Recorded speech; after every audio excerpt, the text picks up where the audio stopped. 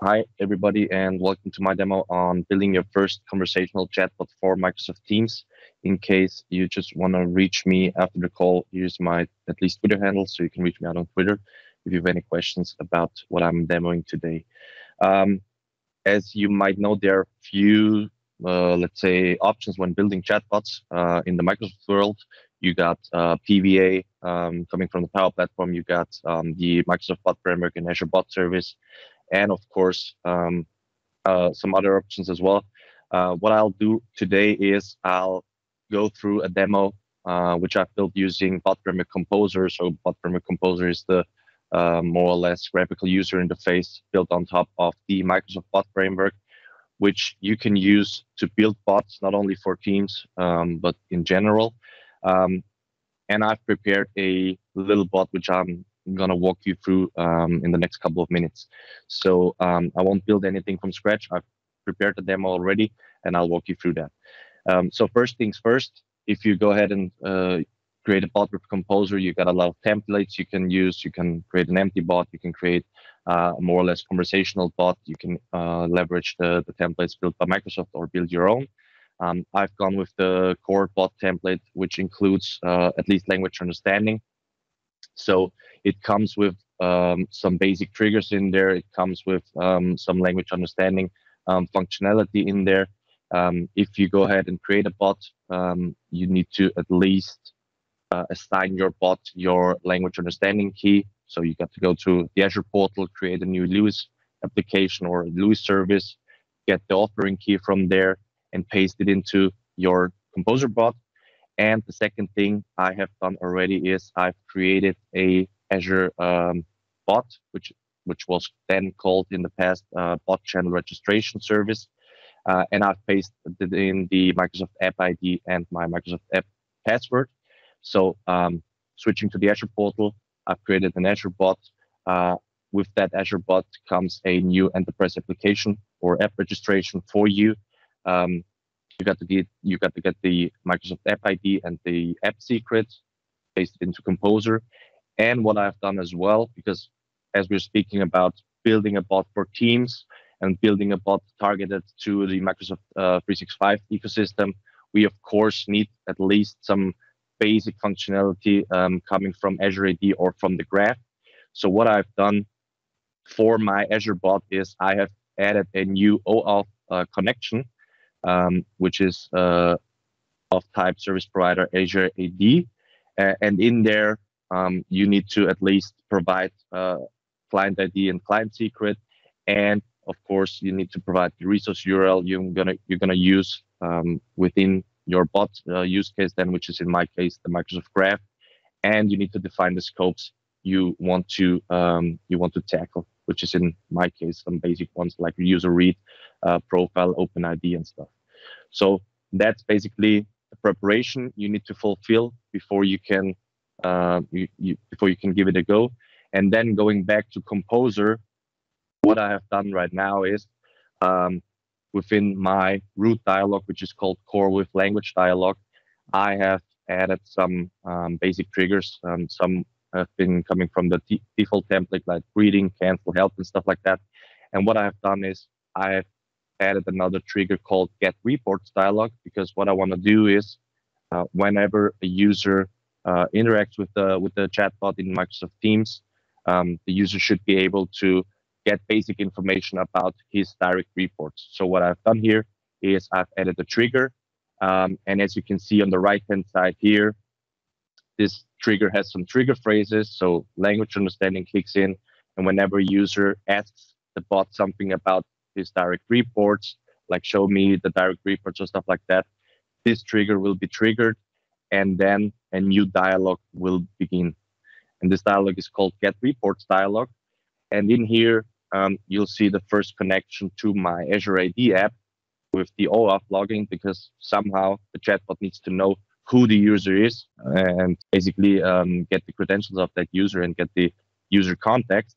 So I'm using an action called Oauth Login, and in there, I'll just need to provide my connection name. Remember, this is the connection name I have added to my Azure bot with this Oauth service connection, which is called AADSPI. And then you can give it a title and stuff like that. And the most important piece of information here is the token property. So where should the bot store the token to, which is then received upon when the user logs in, which is in our case turn.tokens. So it's valid for the current turn, and the property is called token. And with that token, I can then go ahead and go to the Microsoft Graph. And as you can see in here, I have I've added actions for the Microsoft Graph, so those can be used and installed right into your Composer-based bot using the package management tool. And in there, I have just installed two basic packages, which don't show up right now. But if you search for example for Graph, you can basically just install the Microsoft Graph package. And there's another one for Teams, which then give you more options in terms of actions you can use, like get the signed in user's profile. And in there, we just need to provide again the token.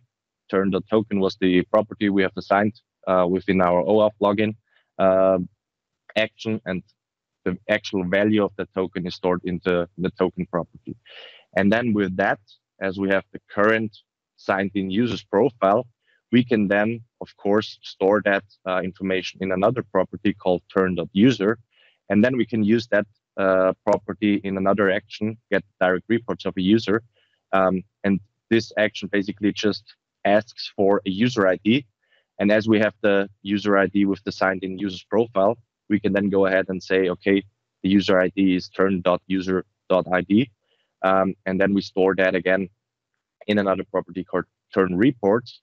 And with that turn reports, we can then go ahead and get the profile for each report. For the sake of simplicity, I have just added one action. Usually you would do a for each loop and loop through all direct reports you'll get back, and then get for each report, because you just get the ID of that report or of that user, which is a report of that signed in user.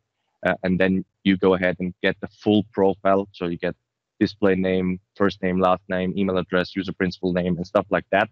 I've just done it for one user, turn.reports, and the first occurrence .id. And then what we'll do is we'll just really simple send out the user's display name and the user's email address. And that's basically it. So if I'm going to run that bot right now, just right from Composer, click Start, and we'll give it a minute or so to start. I've already prepared a new Microsoft Teams app within the App Studio.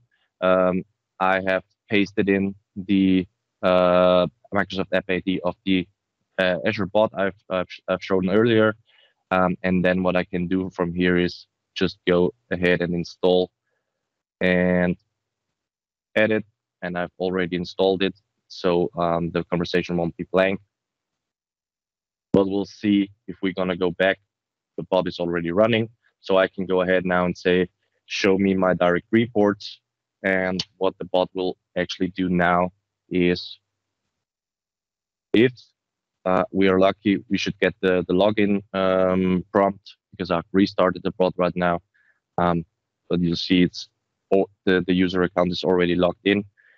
So it reaches out to the graph, gets the current user's profile, gets the reports of that user, and then gets the profile of the reports. And then it will basically respond back with these details.